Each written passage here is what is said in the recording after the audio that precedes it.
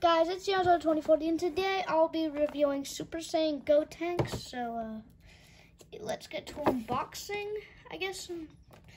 Let's get this. Okay, it's kind of hard to get through there. So. Okay, did I get it out? Okay. I'm not the best with scissors, but okay, I will have. My mom help. So, also, I guess just telling you, it is cheaper to buy the Gotenks figure on Barnes & Noble, I think, than buying it on Amazon. So, yeah, I bought this from Barnes & Noble. So, just telling you. Yes, if you want to know. Okay. Did mess up the box a little bit. Oh, well. So, let's open it.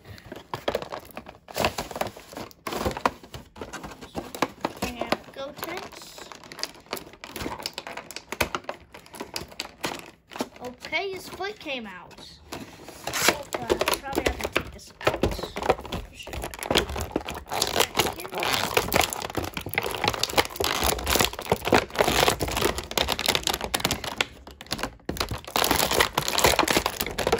Leg out. Okay.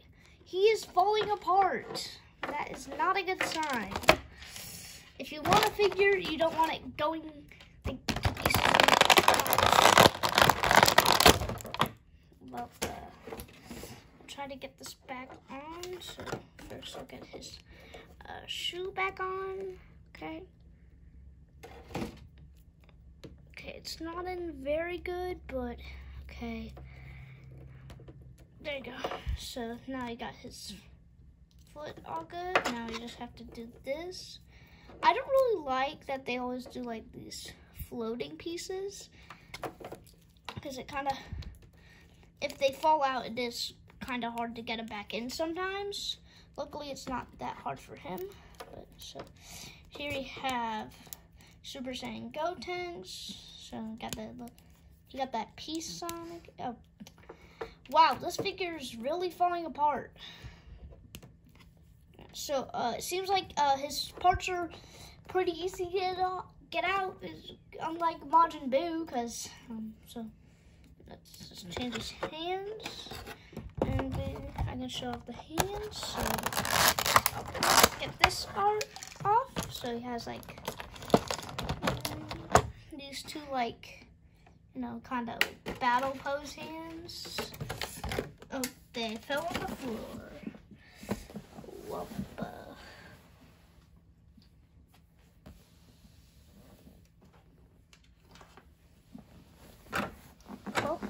I got those from the floor. So, you know, so yeah, I guess I can just put them on here. So, right, got that hand, and then put on the fist hand for now, cause okay, again, wiggle technique. Okay. Wait, okay, I guess, again, the hand's not coming on, okay. Well, yeah. The older figures had easier hands, so, I don't know what's going on, but, they made the hands harder to use, but, okay. So at the bottom, they have this in here. And just kind of try to get this out.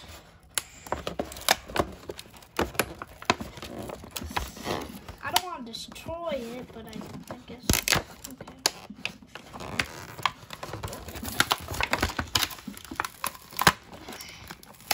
Wow, they put this in really hard.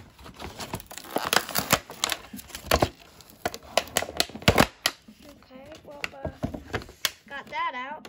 So here we have the, like, effect, I guess. So, now I'm doing, like, a power up pose,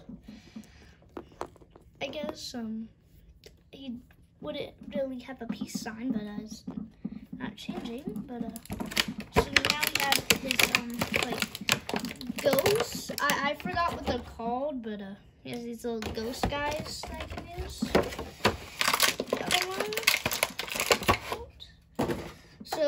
of these little stands on the bottom. But so he's like picking his nose, kind of like teasing, like, you know, kind of like Boo, I think. Because on the box here, we can see he's like, he's doing that towards Boo. So, well, let's now get to articulation. So, these guys are just made like rubber, so they can't move. But for him, he can go forwards, backwards. I guess it can move side to side.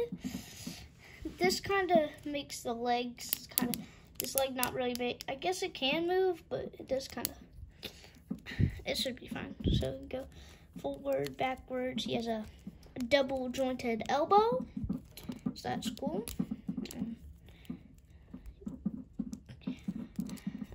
Head can go all the way around if you wanted to. His hands can do that too. Go. You can't really do it I feel like this is like restraining it a tiny bit, but not really that much.